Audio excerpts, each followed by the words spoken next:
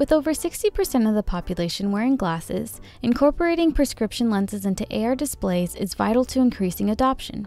Today, commercial prototypes offer additional prescription lenses or a glasses-compatible design, but this increases size and weight of the devices. Our work takes the opposite approach, incorporating a functional AR display into a prescription lens.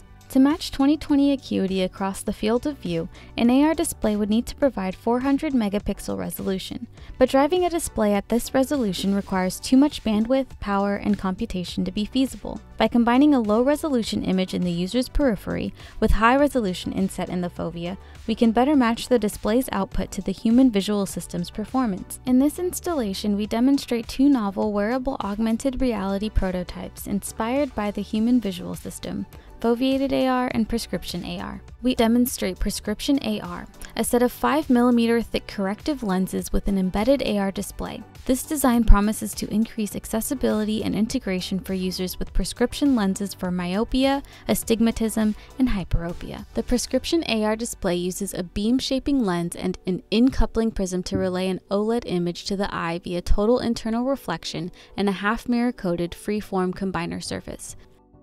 Our prototype corrects the viewer's vision while delivering an augmented image located at a fixed focal depth. The display provides a resolution of 26 cycles per degree over a 32-degree field of view. We demonstrate a dynamically foveated near-eye AR display that closely matches human visual acuity. Our foveated AR display optically combines light from two sources: a high-resolution small field of view foveal display and a low-resolution large field of view peripheral display.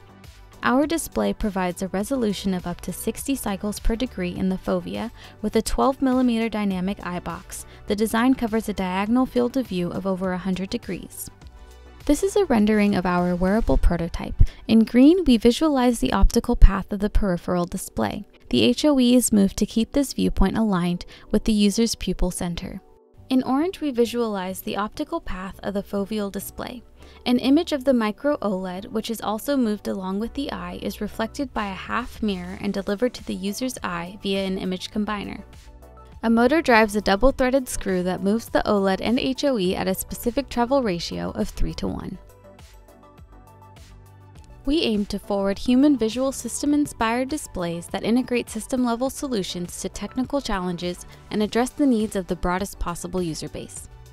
Through improving display experiences and expanding the availability and integration of prescription augmented reality, we hope to one day make AR a reality for everyone.